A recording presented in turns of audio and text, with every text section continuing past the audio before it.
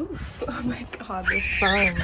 Hi. Make sure you stay until the end of the video because I thought of some tips that I haven't seen other people talking about, and I hope they're helpful for you if you're working remotely or just trying to get more work done than usual. Hit like if you find any of this helpful and make sure to subscribe if you just want to hang out. So, what happens during the days that I want to be extra productive? It all starts out with a dog walk. Of course, I'm going to take my little Hushy out as soon as possible and make our way around the block, enjoying whatever we come across. I left in some bird noises here. I hope you find those as relaxing as I did. Then I spend the time leading up to work either reading through an ebook or listening to an audiobook and trying to drink as much water as possible. If I can front load the beginning of my day with exercise, education, and hydration, then I know whatever happens next, at least I tried my best in the waking hours, right? If I'm lucky, my boyfriend wakes up and we get to watch Newswave together, which is a fun tradition, and it's great to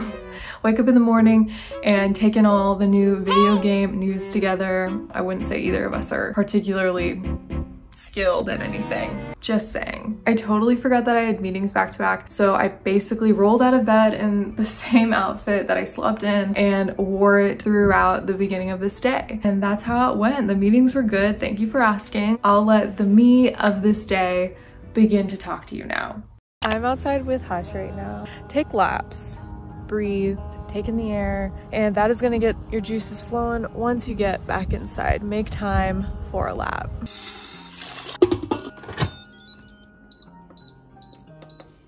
Broke up with me. Just last night we spent 2 hours on the phone playing Mary Had a Little Lamb with the Button Toads.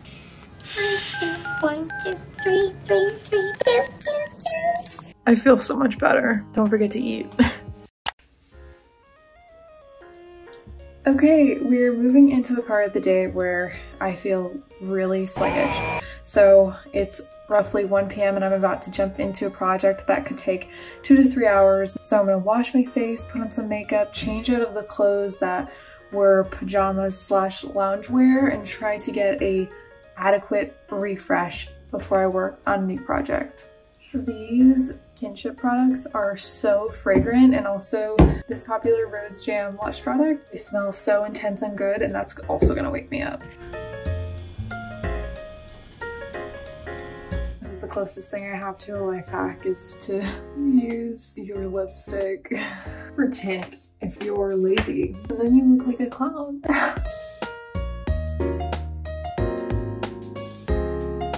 Busy days be busy. This has been really helpful for me lately. I give myself a set piece of time. I break it into chunks, like 20-minute intervals, and I continue to set a timer on my phone. This is sometimes called the Pomodoro method. If you've been working from home in the past few months, you've probably experimented with it.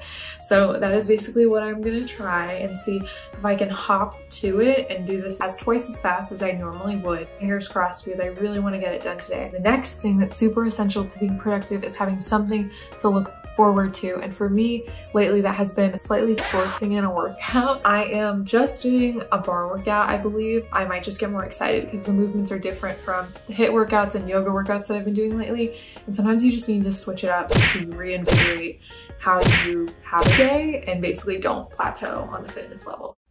Okay, wow. If you made it this far or found any of the past clips helpful, hit thumbs up. But I'm just gonna get into it. I'm gonna run through them one more time, especially because that was just a montage. So let me get into the nitty-gritty. Create morning rituals. This consists of tasks that you'll enjoy completing in the morning, including drinking water, which makes you feel good, listening to an audiobook that pumps you up, makes you feel creative, or spending some time catching up on the morning news, or perhaps spending some time with your significant other. Take laps. They'll give you a refreshed body so that when you return to work, you have a refreshed mind and can take everything into consideration with bright, brand new eyes. Please do remember to eat. Every time I film a video, I find some way to slip in there that I've forgotten to eat. Is this just me? Comment below if you can go an entire day thinking I've just had black coffee and nothing good.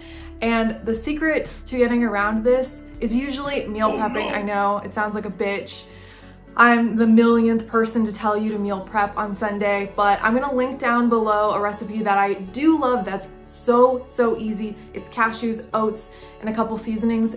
It's lemon poppy seed energy balls, and they are so delicious and are energizing. So please make those. It changes my life just to have a snack, even if it's not a full meal during the week. Seriously, it feels like I'm trying to fit in a HelloFresh sponsorship. No, that's not happening. I don't have that. Change your clothes. If it's not abundantly clear, I change my outfits frequently throughout the day. I'm in a new outfit now, so is what it is. If you don't have the advantage of getting fully dressed in the morning, this is your moment to come back in the afternoon, strip yourself down. I usually take a shower, I fit in good smelling products, I refresh myself that way, and then I find a balance between something professional, so I feel like I'm actually working, and something comfortable because we ain't going anywhere. You'll see in that clip that I wore a skort and a button-up shirt. That is like a ride or die for me. The skort is from Outdoor Voices, and the button-up is just thrifted out of the men's section, a pearl snap button-up. They are so cute, timeless, do it. And like I said, you can take a shower in the middle of the day.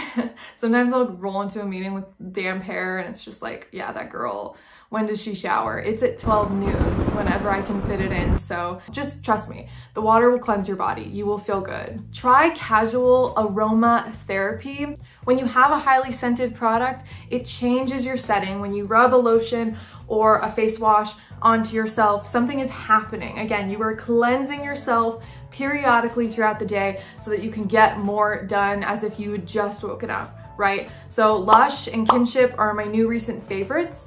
And then also you could light a candle. I'm constantly lighting candles, so that is an option as well. I used to not even like scents, but the last year has done a lot to change me, so. Brush your teeth. I'm not a dentist, so this isn't actual advice. I think there's probably an ideal time to brush your teeth and a limit on how many times you should do so throughout the day. But for me, if my mouth feels stale, my body is stale, my work is stale, so I'm brushing my teeth whenever and however I want to. Join this bandwagon or hop on off, right? Try the Pomodoro technique. Set timers on your phone for 25 to half an hour increments and then take small breaks in between. Watch a YouTube video. Is that what you're doing right now? Give yourself sprints to work through so that it doesn't feel like an endless 8-hour shift. I've been there. I don't think it's sustainable. Block out time on your calendar. This could be a time for writing, designing, then managing. In that way, you're changing the space in your brain that you're working into and getting a fresh muscle to flex, essentially. Create rewards for yourself. I am always saying this one is for my future self, right? Even though something might not feel totally great in the present, what can you set up for your future self and what can you do in the present to set your future self up for success? It's another person that you're working toward. When I mean something to look forward to, for me this day, it was a bar workout, and I will show you this time lapse is absolutely horrendous. I'm never gonna do this again. Tell me this isn't the most elegant workout you've ever seen. The workout of dancers, right? But it's fun. I like it. I enjoy it. So I look forward to it. You're not always gonna look forward to a workout, but that works for me. It could also be something like having a dessert. Truly, I will just get a donut from the co-op down the street, and that will be something I will look forward to all day. It can be big, it can be small, but reward yourself. You deserve it. This goes along in that same vein. Plan a hobby to look forward to as well, something that's completely different from the work that you do. For me, this is lately working on baking and cultivating my own sourdough starter. What did I say? This quarantine has actually aged me a decade. I am a different person. But yes, I have a sourdough starter. She is, or he is, 3 weeks. I didn't want to get attached. It doesn't have a name. It does have a nice jar that I recently used my new label maker on. Again, I've changed. And obviously, I just want to close this off by saying I don't do these things every day. My dog is getting some water. She listened. Hush listened. She's getting her water, and this is her evening ritual. Are we done? I don't do these things one after another every single day. I try to front load my day with good things and sprinkle these in throughout the day. Whatever is working for me, day-by-day basis. But I just wanted to show you this is what an average productive day looks like. Was it helpful? Did I give you anything that you haven't heard before? It's been great chatting and hanging with you, and I look forward to seeing you back here soon. Bye.